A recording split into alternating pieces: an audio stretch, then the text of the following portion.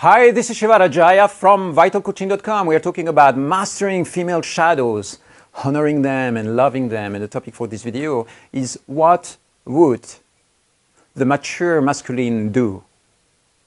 What is the highest possible frequency response that you can have at any given time? Optimize your energetic and emotional response when a woman blasts you with shadows. What is the highest possible frequency? What would a mature guy, the mature masculine, do in that situation? So every situation is unique, okay? You don't have a universal response that works for everything. Maybe, yeah, just loving acceptance can be a universal thing. Sometimes you need something that is a bit more subtle.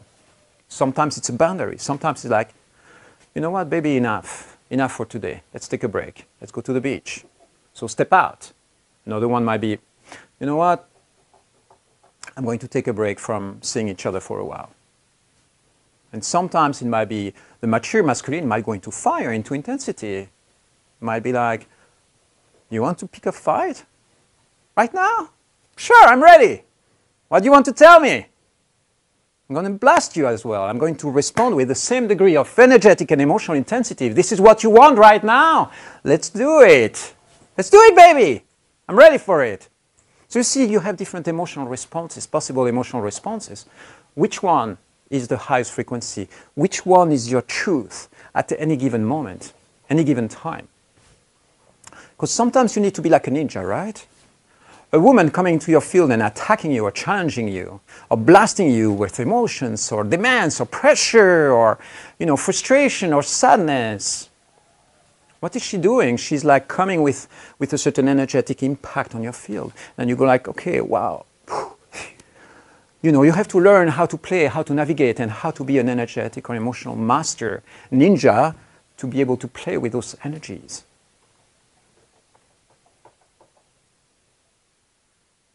So here is this question. It's like, what would the mature masculine do? So if you offer a certain energetic response, like for instance, victimization. Oh, geez, you always do that to me. I'm so exhausted with this thing, I don't know what to do anymore. This is victimization, right? Victimizing. You go like, you're not a victim. You can get out of that anytime you want. Who is choosing to be present? Who is choosing to be there? So instead of victimizing, you take responsibility for what's going on. That would be a mature response, right?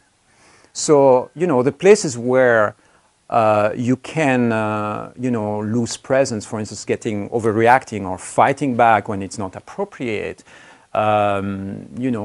just entering into this lack of flexibility or being too rigid with things, being too controlling, being too demanding, trying to fix her or change her, or abusing her in different ways. So there is different aspects of the immature masculine that you might express in your life, and when you notice one of them, you go like, okay, wow, this looks like how I'm responding right now is pretty immature. I don't feel too proud of myself. So if you go like, okay, that's immature, what would be the mature response? What would be the highest possible frequency at that moment? And sometimes the highest possible frequency would be like, wow, that's funny what's happening. Having lightness and humor towards it. And sometimes it might be just being silent, being like, wow, yeah, I hear you, yeah, keep going.